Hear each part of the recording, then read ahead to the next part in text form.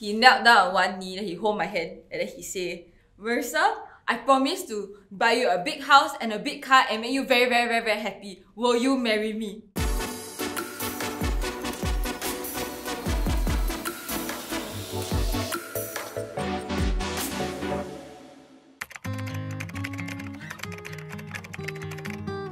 Ooh, right person at the wrong time. I met my best friend in 2018 when we were working together. The minute I met him, I was like, wow, this guy is really cool, and we just hung out. And then a couple of months later, I think inevitably I started enjoying his company and realized that, hey, you know, this guy is really solid, and if I want to date someone in the future, I really hope that it's someone like him. From the way that he was with his family and how our lives were very similar. My sister and I are actually 12 years apart. His sister and him are 12 years apart. So it was very similar to what I had in my life, and he had a lot of goals and ambition. By the time he was 21, 22, he knew what he wanted.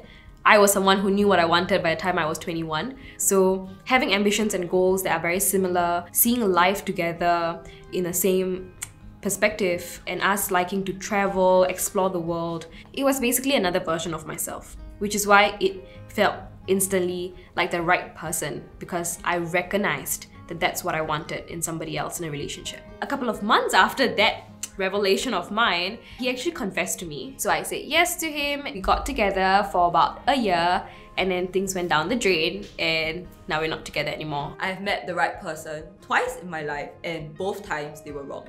So we were 10 years old, we were in the same taekwondo class. I found him quite cute. So actually I think the kicker kind of came when one day after taekwondo class, he knelt down on one knee, then he hold my hand, and then he say, Marissa, I promise to buy you a big house and a big car and make you very, very, very, very happy. Will you marry me? Then I think at that time, right, my mother used to tell me this. She was like, if boys, right, say they like you, must play hard to get. So I just said, no.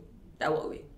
We still kept in touch throughout secondary school as well. I think naturally we would have drifted as well when we went to poly and university. So the reason why was because he met someone who he felt very, very serious about, and they went on to be together for about 7 years. I guess like we never really toggled with the idea that we would ever date again. So until in 2018, I was single, and I was at a place where I kind of wanted to just chill and meet new people, I guess. I was swiping Tinder and then I came across this profile that looked vaguely familiar. I was like, eh? And I was like, for fun, let me just swipe right. So I swiped right, and then we matched, and I was like, oh. And then we did start talking lah. I mean, like, he very cheekily said like, hey, do I know you? You look very familiar. So I just like jokingly like told him that he can call me tonight lah. Then anyway, we have each other's number already, so we just started texting. And I think from then, it was more of a platonic thing at first. I felt like it was more of like two old friends that have not seen each other for so long catch up. And I think like that conversation like kind of sparked a lot of good times and memories. I still felt that he was somebody that was very comfortable. So we started dating from there. To be honest, it wasn't the easiest relationship only because of where we were at in our careers. He's an entrepreneur and he works super long hours, because at that point in time, they're still at the startup phase. That would mean that he spends so much time on work. I was okay with it because I think at that point in time, I was also very, very busy at work. But after a while, the relationship did get a bit strained because we were only meeting like maybe once every 2 to 3 weeks. I guess like people say like maybe like you all should have just tried harder, but I think it was also a bit difficult because I didn't want it to seem like I was imposing if I were to go over to his office, because it would mean that he had to drop whatever he was doing or focusing on at that point in time to entertain the fact that I was there. Even though like I never had that expectation, but it was obligation that he felt that he had to do. And I guess that's where we kind of disagree, or that's where we saw things very differently. And that really led to eventually why we decided to split lah. But I do feel like throughout the entire period, it was really the right person for me. Till today, I believe that. But I also feel like the timing of how everything happened, it just wasn't working out for us at all. Once I graduated, I went into working at a full-time job, and he was still in university. Initially, that wasn't an issue because we had our own lives and we would just meet whenever we could. But I think inevitably that really caused a strain on our relationship, because one of us was having a full-time commitment and a different path set for me. And as for some of you may know, I'm actually a cabin crew. So I travel a lot. I was going to meet so many other people in the world, But for me, I was very stable and firm about my relationship, but I'm not too sure about his end, so it just kind of eventually strung out, I would say. It's okay if he was the right person, because maybe one day I'll meet another right person. I don't know, but maybe we will work again. I don't think there's like a definite answer, but I really think it takes a lot of time and soul searching to realize what you want in life and what you need is two different things. Sometimes it is just really the timing, perhaps. Like, we were just at a point where his priorities were career and my priorities was definitely still career, but I wanted to still balance it with like finding somebody that I wanted to spend my life with. And I think for him, unfortunately, towards the end of our relationship, it didn't even cross his mind. I was friends with this guy. We were close hall friends, so during our hall stay, like we chatted every night, and then like we would like have heart-to-heart talks. So we were like really there for each other, and when you're staying in hall, sometimes it gets quite lonely. But I think it was his company that no one else has given me that made me feel like he was the one. And then subsequently, we went into this grey area where like we weren't sure whether like we are friends or not. Then we started like trying things out. We went into like movie dates.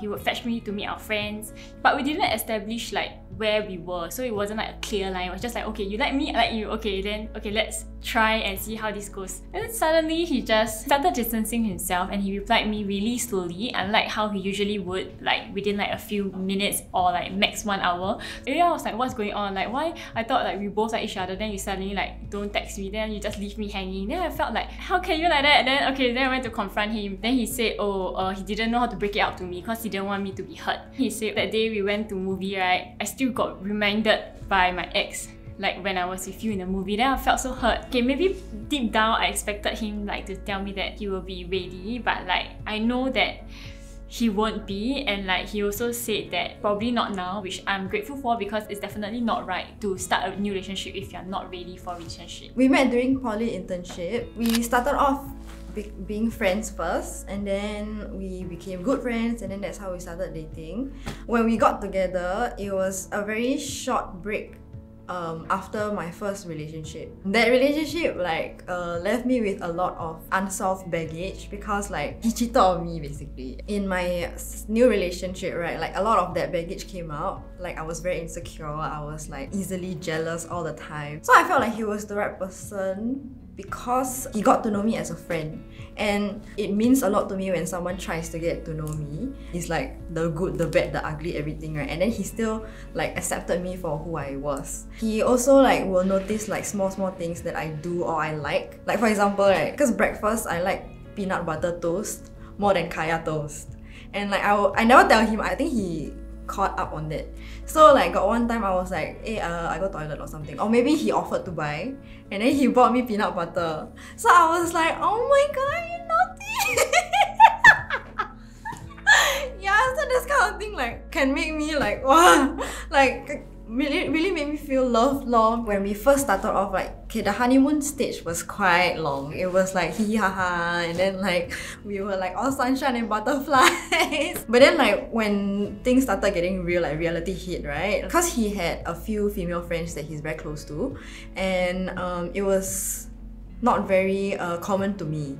So I didn't know how to react. I always reacted in like anger. I remember there was this one time he went out with one of his good friends, and like they took a selfie, and then like the selfie like very close, and then I was so angry, I blew up. In my head I'm like, walao, you never tell me you take selfie, and then the selfie is like so intimate like that. Like I was doing everything to protect my emotions. So that's when I realized that I had baggage from my previous relationship that was surfacing in this relationship. So like I learned that it's very important to deal with whatever issues you have and whatever baggage you have, because like I think it's also unfair that someone new has to deal with what the old person did to you. I actually met my ex like while working part-time in a hotel, and then back then I was 19, and then he was 25. He was a really nice and sweet guy. He always like puts his girlfriend before himself. When we first know each other in the hotel, right, all of our colleagues were very like unsupportive of us being like together. Then they always talk bad about me, so he was always the one who like stand up for me and then talk like nice thing about me. Like no matter what, he will try to put up a very, very positive and nice image of me in front of his friends. I think the biggest challenge for our relationship is that our age gap 6 years, and then we kind of have very different thinking in terms of our perspective and our goals like in life. So back then when I was 19, right, I was still studying and all. So like when you're 19, you won't think of settling down in a relationship, that kind of thing. But then for him, it's like he think very far, like he think about the future, like he wanted like BTO, marriage, that kind of thing. Which a person at 19 and 20 wouldn't even like consider. Like I'm not even financially stable or like emotionally stable in any way. At that point of time, I feel like really pressured by what he said, because my focus back then was just to like study, graduate, and then find a job before like planning for like my future and stuff. Okay, if I were to think about it now, he has everything that what I want in a guy, like my ideal guy is. Like he's very forward looking. Like he's not that type of guy, right? 他会 like 走一步看一步. Back then people always say like we have a perfect couple, right? Other than me being immature. So I feel like if I were to meet him like now, I'm 21, everything would be perfect. Ay, a bit 可惜. My answer to this question is always a no, because I feel that everything happens for a reason. So if, let's say for example, we didn't choose to get together, right, I wouldn't have had such a good year in 2018 and 2019. I feel that even though the breakup happened in 2019, right, it was still a great year because I felt that there was so much learning and growth. He has really taught me a lot, and the relationship has really taught me a lot about myself as well, and it has really taught me a lot about what I actually really need in a life partner. If I were to see things from the perspective now, I think yes, because I think I would have communicated like in a better way with him in a relationship, because I would learn to like see things from his perspective. Everything that he do, right, is for the sake of me, like planning for the future and everything. And this is something that I wasn't very aware of back then. Honestly, I wouldn't change a thing actually. Because of those events, it brought me to who and what I am now. In fact, right, I'm quite grateful for whatever happened, because I wouldn't be who I am without those things. Because of that, I made it a point to stay single for about a year, to really be okay with myself and be okay with whatever that happened to me. But then because of that 1 year of singleness, right, I felt like I became very stingy with who I give my heart to. So actually I've been single since then until now. Like I haven't really been in a proper relationship after that one. Even though he was the right one in terms of the way I felt about him, he was still not the right one in the sense that because it was the wrong time. The right one is always the right place and the right time and the right person. I think for me at that time, I focused a lot on the right person portion, that I totally neglected the wrong timing.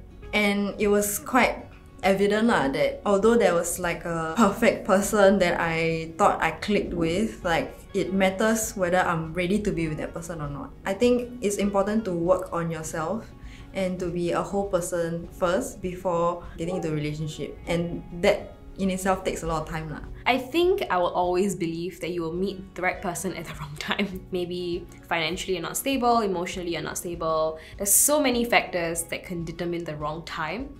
So it's possible. Especially after this incident where like I thought the person was the best for me, but then he told me that he wasn't ready for it. I think all these things you have to take into account, like even though like you feel like the person is really the best for you, but it's important to make sure that both of you are on the same page before like you take a step further into the relationship. Thank you for watching this video. If you have similar experiences or stories, leave them in the comment sections down below. And remember to like, share and subscribe.